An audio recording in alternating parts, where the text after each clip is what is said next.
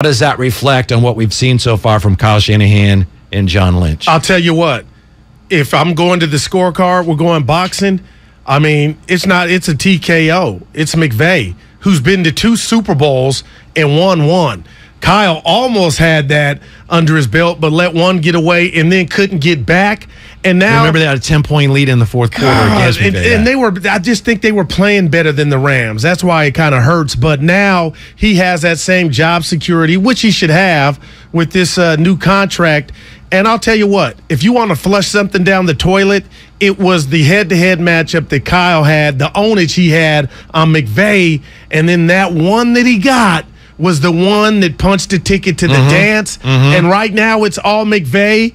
And I'll tell you what, if you want to say, and I've given props to the boy genius, if we want to call him that, taking a quarterback like Jimmy Garoppolo to a Super Bowl.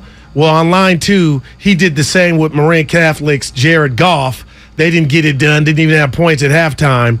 But then to come back and get it done with Matt Stafford, who I think, and I mean this, Whitey, you didn't ask, is one of the most disrespected quarterbacks maybe of all time. And that's why I was happy he got it done. But damn, McVay's winning right now, and I got them in the Super Bowl again.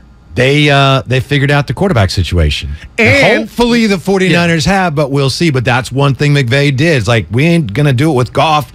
Get me this guy. Boom. They win a Super Bowl. And they said, to hell with draft picks. We're throwing money at our problems. We're going to get proven commodities. Right. And that's, if I were if I ruled the world, that's what I would do. You know what I mean? But those teams they're not necessarily built to last. It don't matter. Tomorrow's not promised. Nobody's taking that Super Bowl away from them that they won last year. Nobody.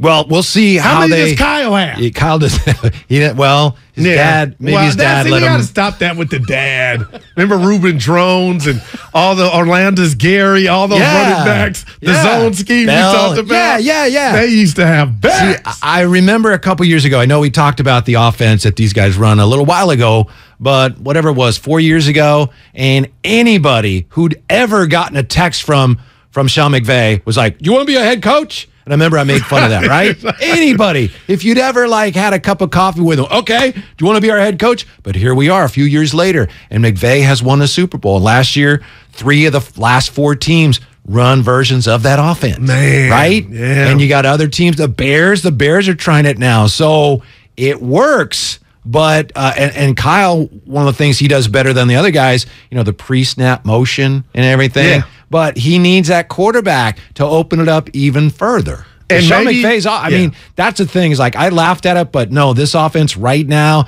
it works in the NFL. It works for a lot of teams. And I'll tell you this. I don't know what you think of Debo in his catch radius, because I was telling JD the other day, I think Ayuk, who I'm a big fan of, and I hated he was in the doghouse. I just think he has more of a natural catch radius than Debo. He's a better receiver per se, but he's not as impactful as a football player. And, we don't know if Debo was going to take all those hits and the impact over 17, because you're right. You mentioned it earlier. They kind of didn't do that to where it was dire, 3-5, and the Colts came in here. Speaking of the outside run, we need somebody to stretch this. We don't have anybody. Well, it's Debo time. And I think, he saved the season. Yeah. And, Trey Lance, what he represents to me is, okay, maybe I'm not 19 to 24 like Jimmy, but I'm 17 to 30, but 4 of those 17s were big whops down the field, chunk plays that got us in the end zone. How many 18-play drives did we see from the night? And it ain't all Jimmy's fault, but a guy that can't throw outside the hashes. If I'm a defensive coordinator or player, I wanted to take on the Niners offense and Jimmy Garoppolo, because I knew I ain't got it. You ain't doing the thing they do in L.A. with what's the young stud, the quarterback for the Chargers. He'll tell me. Oh, Herbert. Yeah, one of my fantasy Justin football, Herbert. One of my 5 fantasy football. By the way, you just mentioned, what'd you say theoretically about Trey, 17 for 30?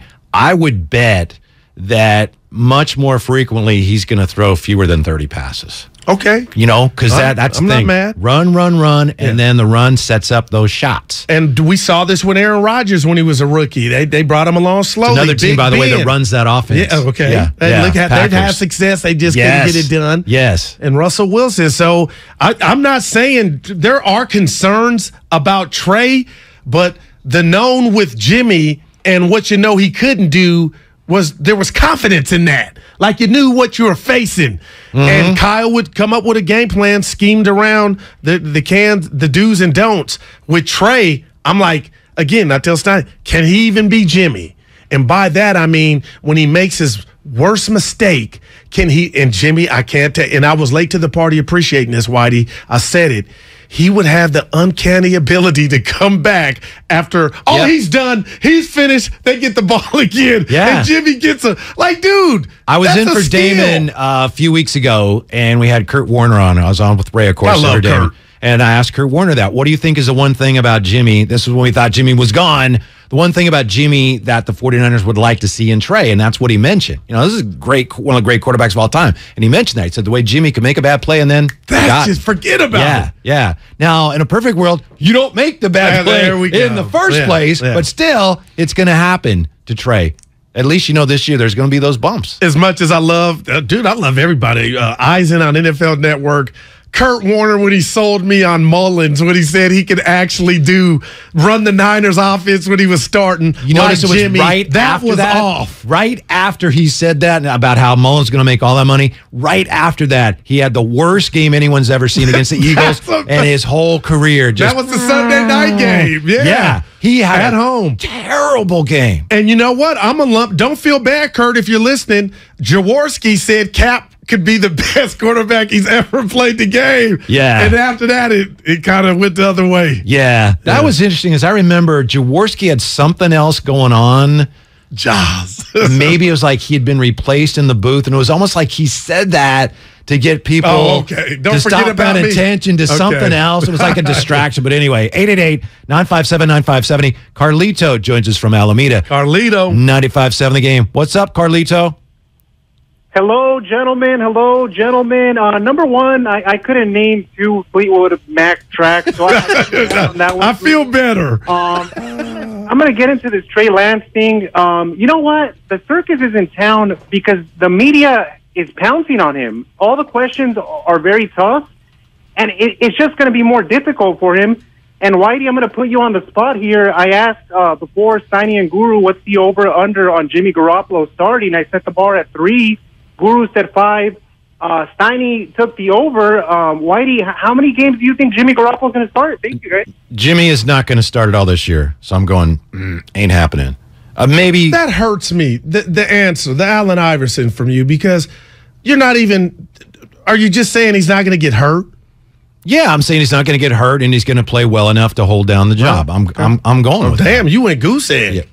Jimmy not going to see the field. Jimmy's not. Well, you know, he might play here or there. In blowouts. Maybe would they start him if, you know, late in the year you want to rest Trey? Maybe I would go under 3, definitely, to answer your question, Carlito. Definitely under 3. Because, yeah, you got, you know, sometimes some situations late in the year where we don't need this game. So I'd definitely go under 3. And some of that is just, you know, hoping against hope that it works out. Because I want to see it work out. And I want to see what he can do. Because if he does get comfortable in the offense and he's able to pass with a little more accuracy on the short stuff, then I just can't wait to see what he can do. He could be I was going to say he could be a dominant force, but, yeah, he could be. And I'd love to see that with this offense. I'll tell you what.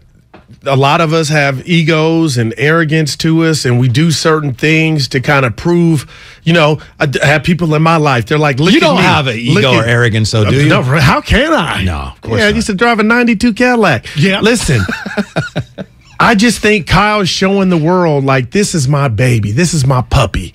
I'm going to take an unknown commodity that was at North Dakota State. I'm going to put him on a team that's window is now, and I can be Obi-Wan Kenobi, and he can be my Luke Skywalker.